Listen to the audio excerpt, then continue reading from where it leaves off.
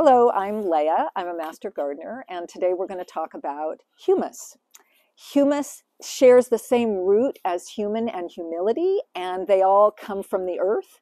And humus is what allows us to grow food successfully. So it's very important for gardeners and others to know about humus.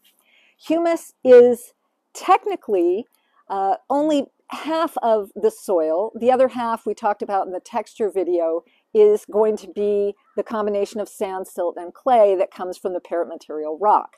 But humus is the organic matter, plants and animals, that are going to make up the other 50%. So the other 50%, about 5% of that is living organisms. That would be nematodes and amoebas and bacteria and all of those fungi that live in soil. And then about 10% is all of those things that have died but are not yet decomposing, recently dead. And then something like 25 to 40% are the decomposing materials. And then about half of that part of the soil is actually humus, which is the dead, decomposed parts of living matter, formerly living matter, that become rich, crumbly, wonderful, nutritious soil for all of the plants that need it. So let's look at the role that humus plays in aggregating all of these dead pieces into something that's really useful for your soil. So imagine that all of these objects are actually dead and decomposing matter, like plant parts and twigs and maybe the decomposing bodies of different organisms. And they're all kind of spread through the soil. They're not really doing much good. They're kind of hanging out by themselves. But the beauty of humus is that when there's humus, it acts like kind of a collector, and it collects all of this stuff into nice clumps, also known as aggregates.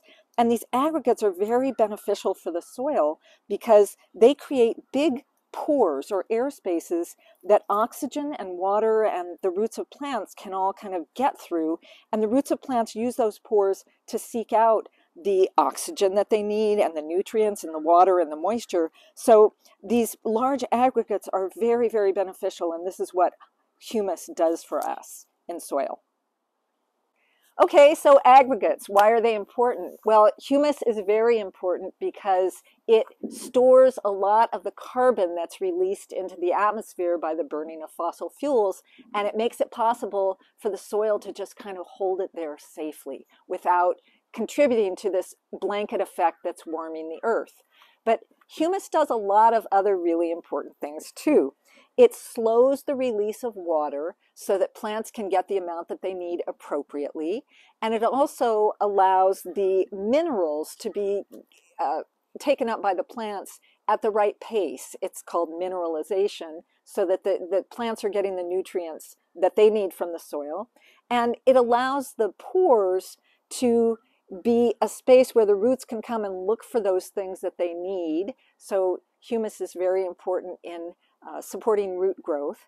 It also can increase food security because it makes it easier to grow food by doing all these things that I've just described. And it does some things that are good for the environment too. It buffers the pH of the soil so it's not too acid and not too basic, kind of creates that middle zone. It binds heavy metals and it filters water pollution. So humus is something that we all really want and need in our gardens. So how do we make this magic? How do we make humus happen? Well, doing regenerative agriculture and supporting farmers who do regenerative agriculture, which means no-till, no toxic chemicals, making sure that you have cover crops, and also allowing the soil to kind of keep growing and living. That's really important, number one. A second way that you can support good humus is to compost. If you can't make your own compost, then you can certainly buy compost that's made commercially, and adding that compost is really a kickstart to the humus that you need in your soil. And you can also just appreciate that in order to have good soil that grows nutrient-dense, rich food, you really need to have good humus. And so building it up by adding plant matter, especially the animals come on their own, is a really important gardening practice. So garden happy, garden safe. See you next time.